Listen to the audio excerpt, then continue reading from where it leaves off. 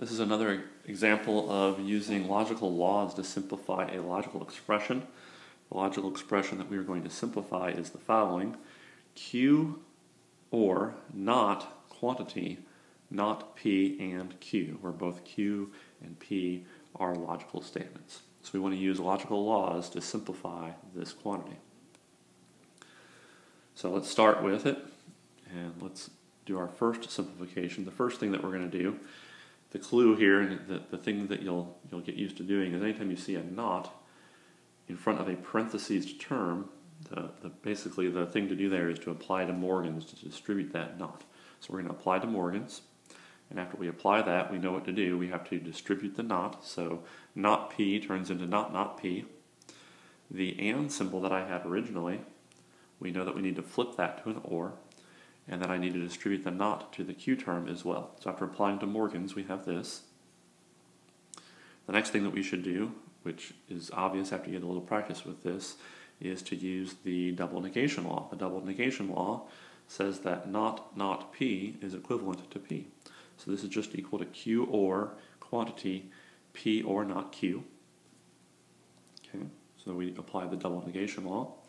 The next thing I'm going to do is I'm going to use the commutative property. This just says that I can change the order of things in between my ors. So instead of doing Q or quantity, I'm going to do the quantity ored with Q. So I'm just flip-flopping them around. I'm moving them around. That is, by definition, the commutative property. Now I'm going to use the associative property. I have essentially here P ored with not Q, ored with Q.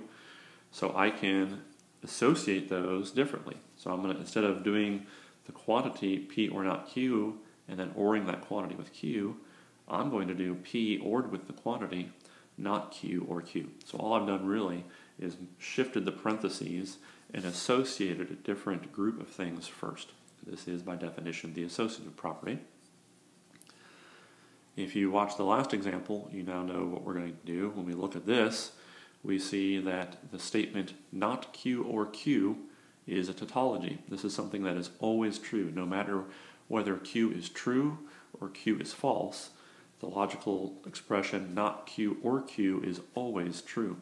So what we have here is P ored with a tautology, which by the tautology law that we have simplifies to a tautology. P or true is always true, no matter what P is. So this thing that we started with, this logical expression, actually simplifies to a tautology. It is always true.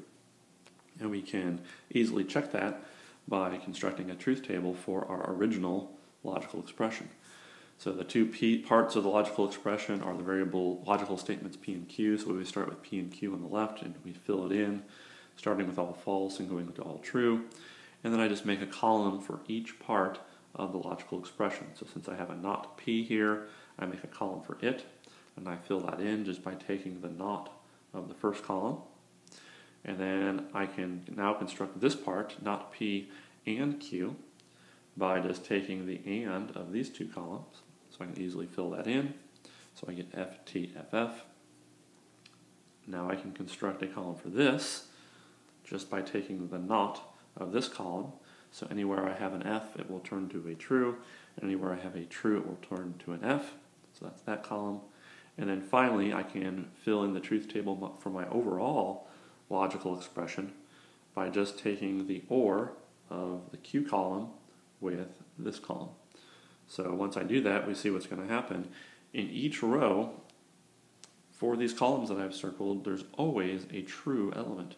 So when I or true is something, I always get true. So when I fill this in, I'm going to get true, true, true, true, which does indeed confirm that this original logical expression is a tautology. It is true all the time.